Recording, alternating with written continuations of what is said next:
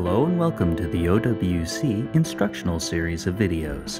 In this installment, we will show you how to upgrade or replace the memory in the late 2009 revision MacBook. We have gathered the tools listed at the beginning of this video, are working on a static-free work surface, and have shut down the computer. We are now ready to begin.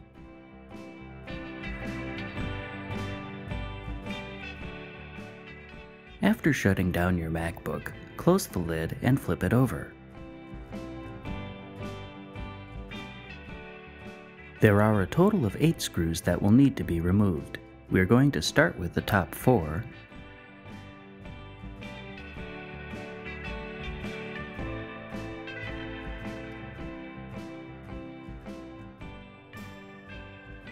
then we will remove the bottom 4.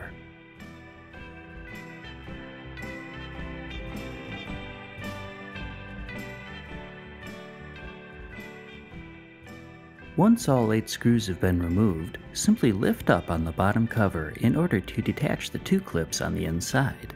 Once they are detached, you may set the bottom cover aside. The memory is located here, towards the right-hand side of the logic board. To remove the memory, simply push outward on the retaining arms. The module should pop up, and you can easily remove it. Repeat the process for the lower module.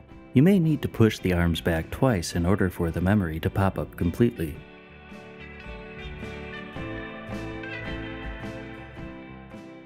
Make sure that the notch in the memory module lines up with the pin in the slot.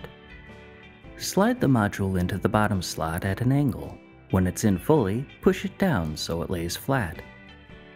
Repeat the process for the top module.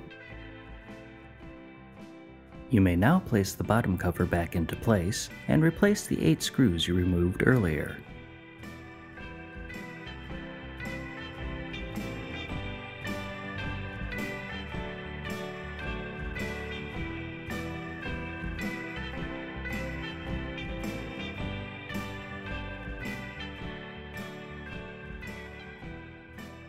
You may now flip your MacBook back over, open it up, and turn it on.